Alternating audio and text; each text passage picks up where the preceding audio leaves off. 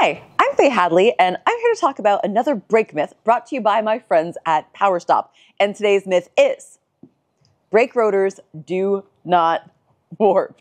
This myth was inspired by so many of your incredibly thoughtful comments and questions on my last video on bedding or burnishing your brakes. And yes, those words are interchangeable, by the way. So let's dive in.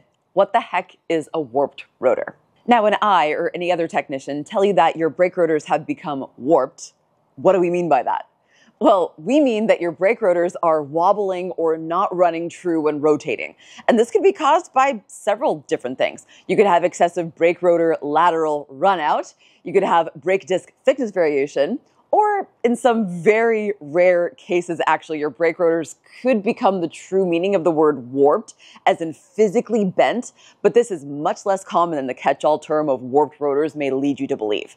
And these conditions will all have a similar set of symptoms. You're going to get that steering wheel vibration when you're braking, or you might feel shaking in the seat, most often in the case of an issue with the rear brakes. You could also get that brake pedal pulsation, right? And then there are some other things that could happen. You could have some noise associated with it. You could also experience some pulling, but not always. And sometimes you'll experience an increased stopping distance, but really it's that shaking and the pulsations that identify a warped rotor.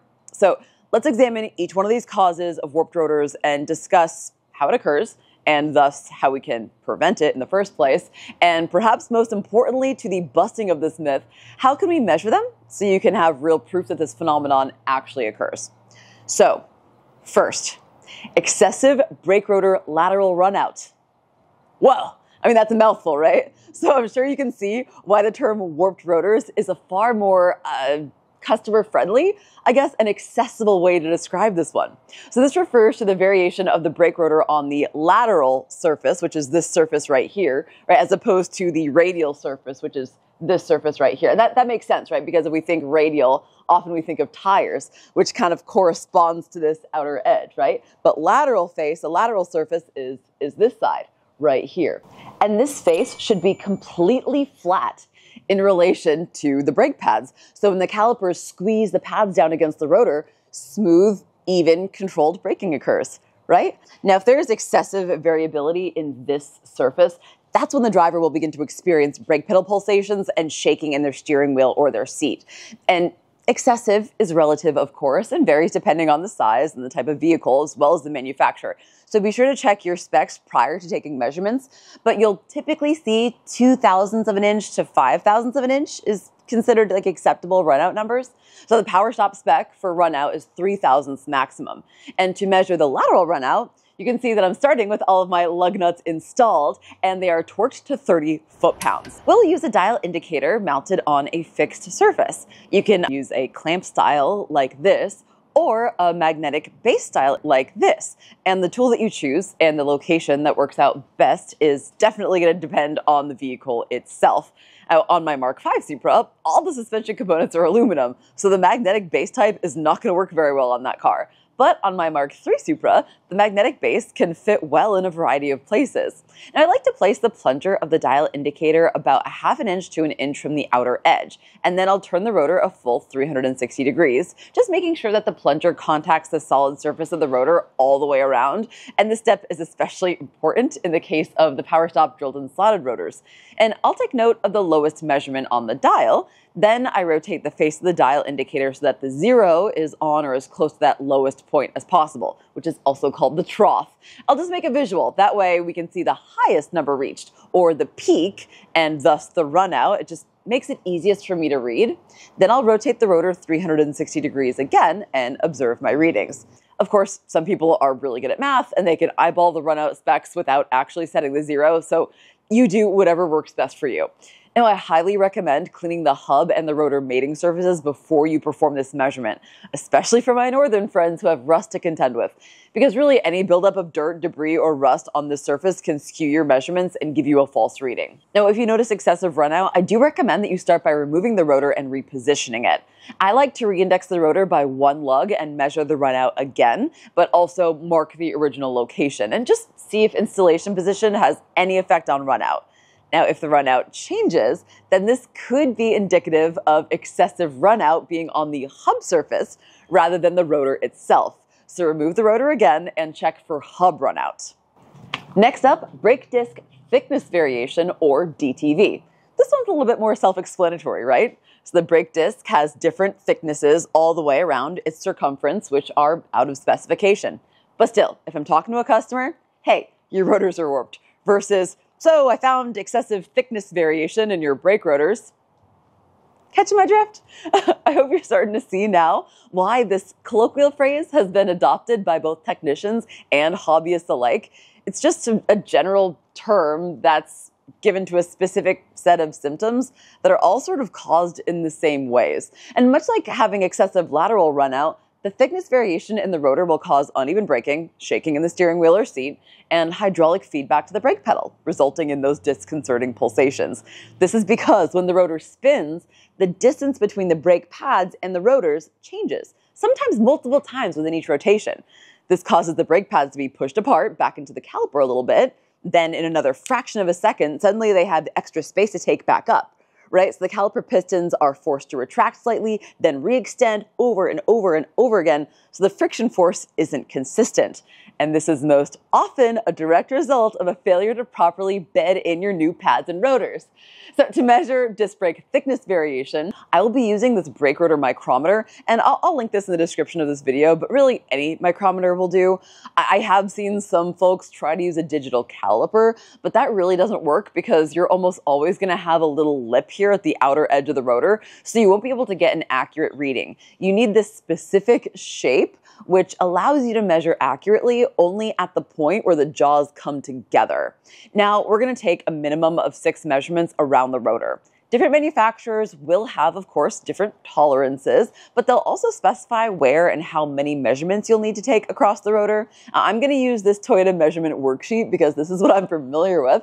And you can see that we need to divide the rotor into 6 sections and come about 10 millimeters in from the edge to take our measurements. Now, once we get all 6 readings, we're going to take the thickest measurement and subtract the thinnest measurement, and that will give us our thickness variation.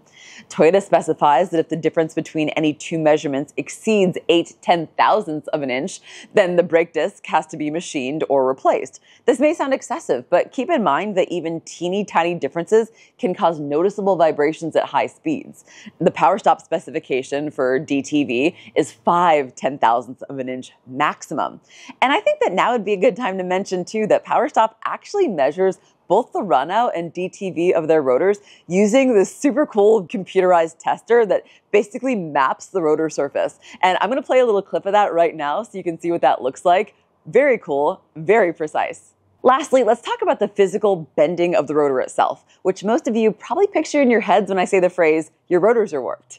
This is actually an extremely rare occurrence and really only happens if there is some sort of defect with the rotor or in a truly extreme heat sort of situation that you would really only find in the toughest of motorsports. While not impossible, when I tell you that your brake rotors are warped, most of the time, like 99% of the time, I'm telling you that you have DTV, brake disc thickness variation, or excessive lateral runout. So, now that we know what warped rotors are, what causes this to happen? Well, if you watched my last video in this series, then you already know that improper brake bedding is a major cause of DTV. I mean, brake pad material embedding itself unevenly into the rotor surface, that would most definitely cause thickness variation, wouldn't it? And also, from this perspective, do you always need to replace the rotors, or could you potentially resurface them? Well, that's another topic for another time. Now, excessive heating and cooling of the brakes is another cause. Driving with your e-brake accidentally engaged for a prolonged period of time, or you've probably heard the phrase riding the brakes.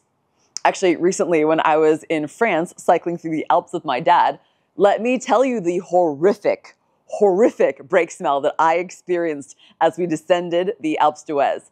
I mean, not from the bike, thank goodness, but from a car that was passing us. And as you go down, there are signs all the way down the mountain that say use low gear, and there's like little pull-offs where you can cool your brakes in designated areas. And they also had like non-potable water stations. Although, do you think that just dumping cold glacial runoff water onto your overheating brakes is the best idea either? I mean, that unevenly applied extreme temperature differential, that can be very damaging. So that's kind of what I mean when I say excessive cooling. And this could also happen if you like heat up the brakes a lot and then maybe drive through a really deep puddle, for example. Low quality or like thin rotors can cause, or maybe even good rotors that were machined too many times and now are below minimum specification. I mean, rotors also dissipate heat, right? That's one of the primary functions of the PowerStop drilled and slotted high performance rotors.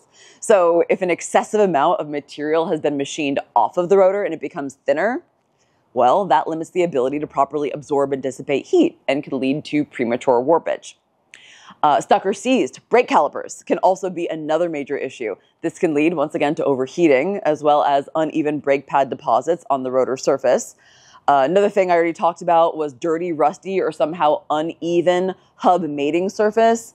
And then, last but not least, and everybody's favorite, okay, which may end up being a topic for a future brake myth video, since I got so many comments and questions debating this one, but improper wheel lug torque, yes, can also lead to warped rotors. The rotor can distort when it is clamped unevenly to the hub, people, okay? But whatever, let me know in the comments if you want me to talk about that. But thank you so much for watching this installment of Brake Myths, brought to you by my dear friends at PowerStop Brakes. I'm having a lot of fun with this series, and I'm really enjoying seeing everyone's comments and questions. So keep the conversation going, y'all, because literally, you were definitely the inspiration for this video, and I truly hope that you found it helpful and informative. And let me know if there are any other brake myths that you would like me to cover in my next video. So yeah, thank you so much, and I will see you next time.